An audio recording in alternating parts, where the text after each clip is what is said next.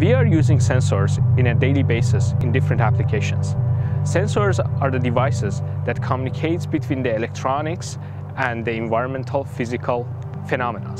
Sensor devices are transducers, and they are changing and transferring the physical signals to understandable electronics. So we can use those kind of electronic signals for decision making and better understanding of our environment. My name is Mohammad Zarifi, and I'm an assistant professor at the School of Engineering at the University of British Columbia.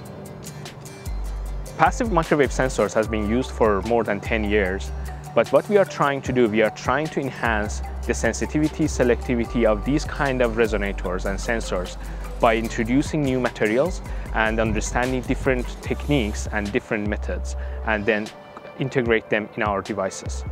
We have a very close collaboration and cooperation with mechanical engineering, material engineering, and natural science to integrate their advantages to empower our sensors.